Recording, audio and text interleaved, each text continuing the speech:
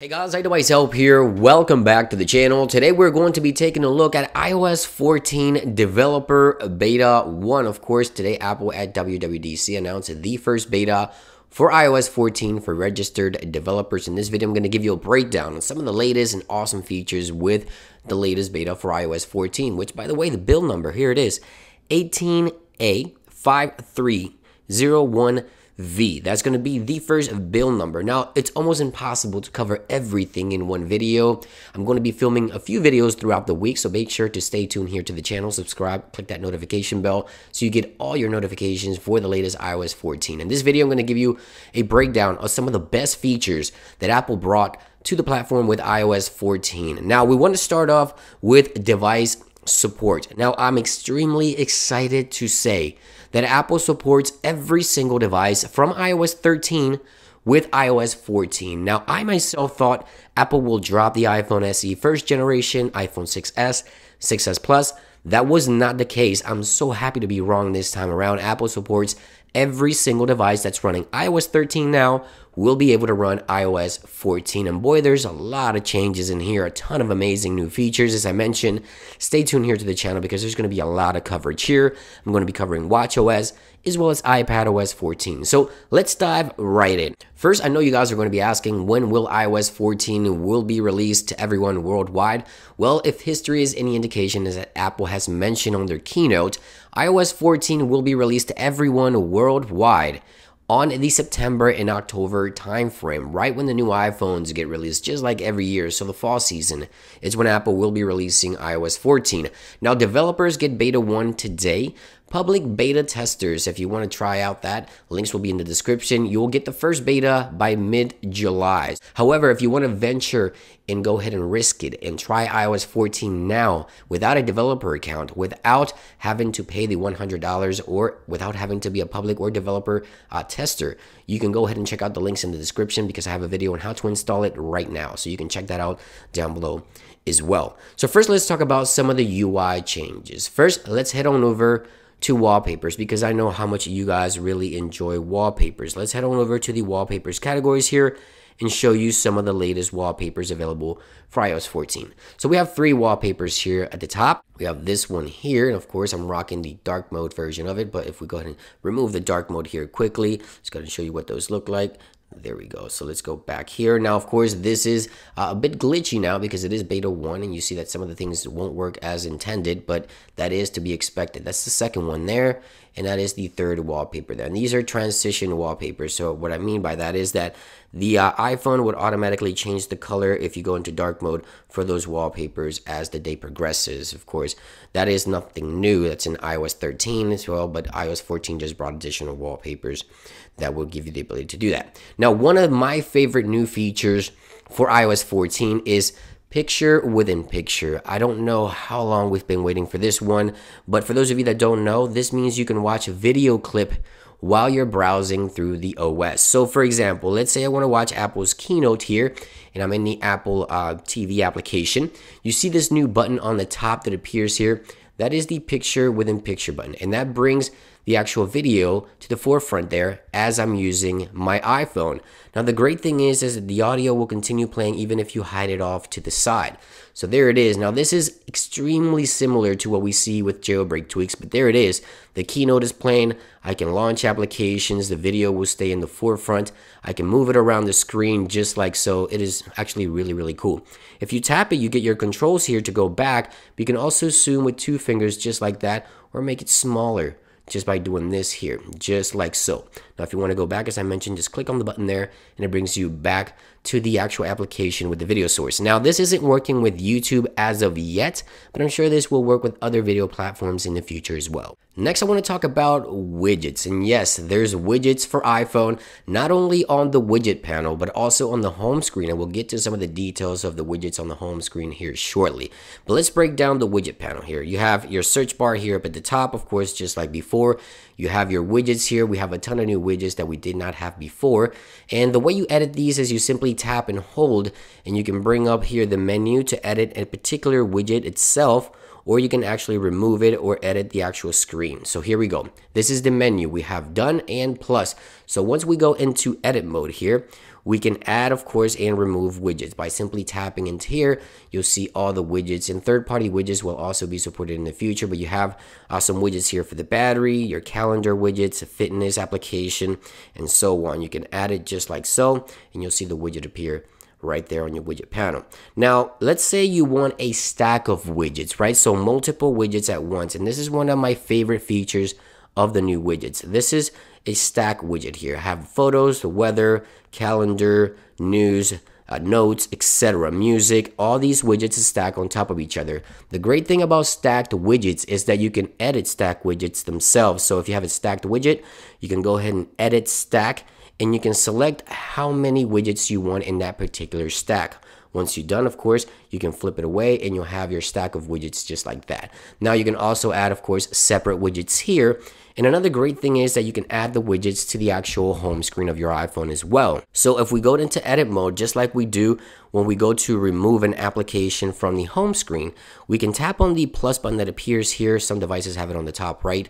And you can go ahead and press and hold and just bring that widget to the home screen just like that. So there it is. That is the stack widget right in the center of my iPhone. There it is. It looks amazing in my opinion. Click done, and now you have the widget right there on the home screen of your iPhone. Now you have multiple widgets to choose from, a lot of widgets that are available right now. So let's go ahead and remove this one here, remove this stack, and let's go into edit mode here.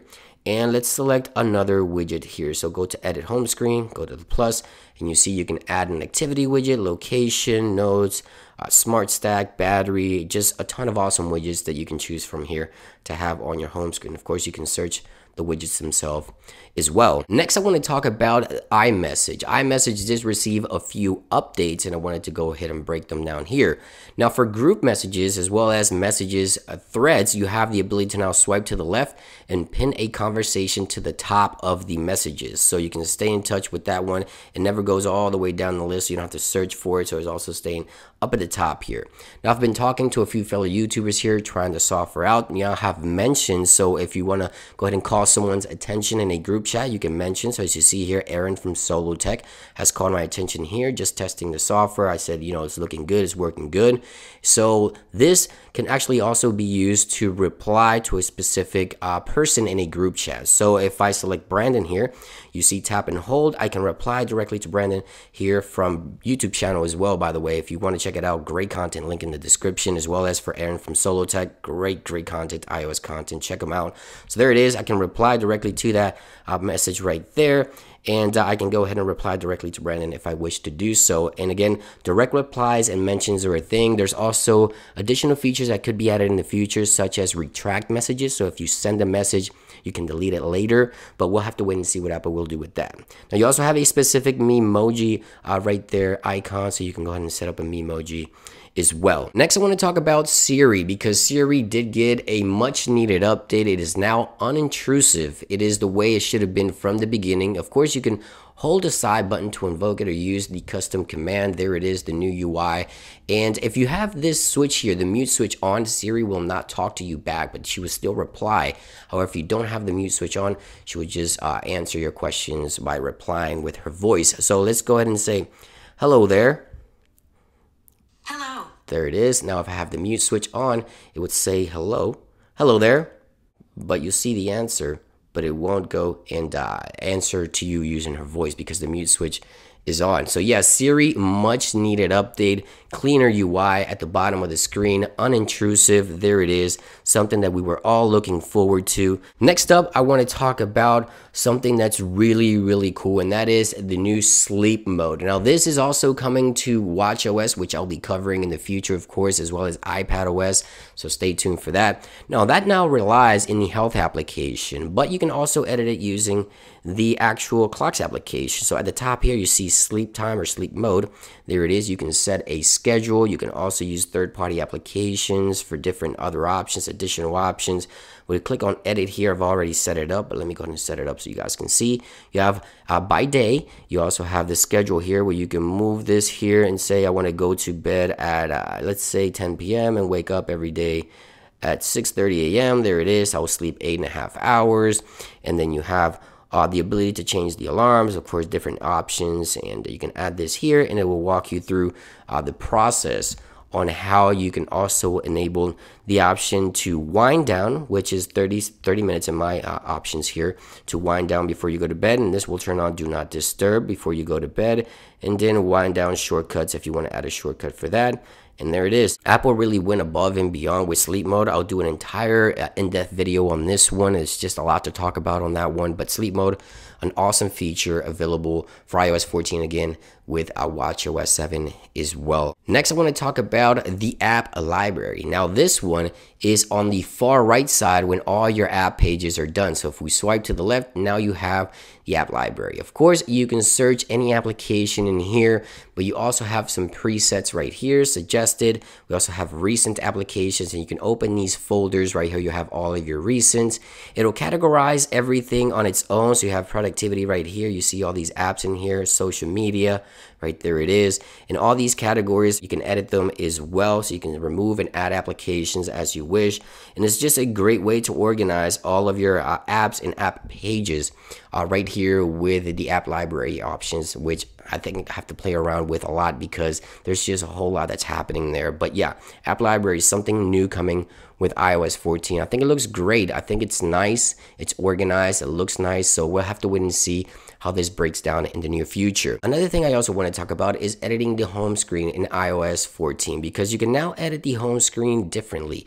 You see here at the bottom, you now have this highlighted section. You can tap into here, and this will bring up this brand new user interface. You can actually hide entire pages from the home screen of your iPhone. So if you unselect it and you go back to the home screen, you no longer see those apps. You still have your apps library here, as we previously talked about, but you now have the ability to actually hide entire apps or entire pages of applications. Of course, you can bring these back by simply tagging right there and going back to the home screen, and this will bring all the applications back.